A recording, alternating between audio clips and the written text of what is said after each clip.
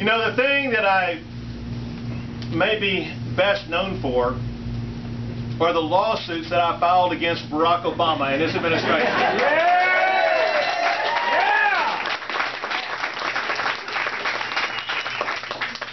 I filed already 29 lawsuits against Barack Obama and his administration. Yeah. One of those was the challenge I waged against Obamacare.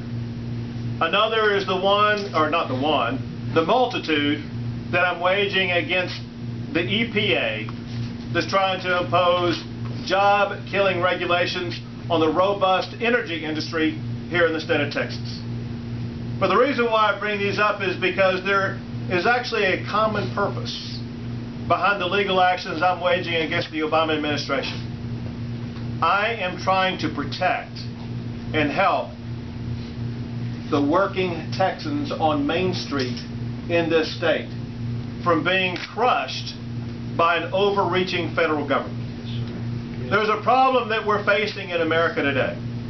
It's a problem because of the heavy hand of the federal government that is putting a lid on aspiration.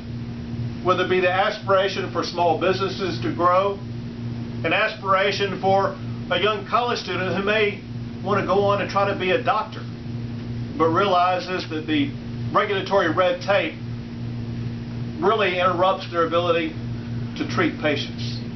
Or it could be the aspiration of a second or third generation Texan who wants to get involved in the energy industry only to find that they're having to fight back the EPA more than they are trying to fight to lift that energy from beneath our ground.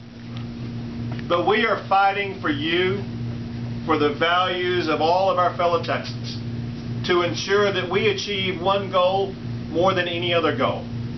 And that is to keep Texas #1 in the nation for job creation. Yeah.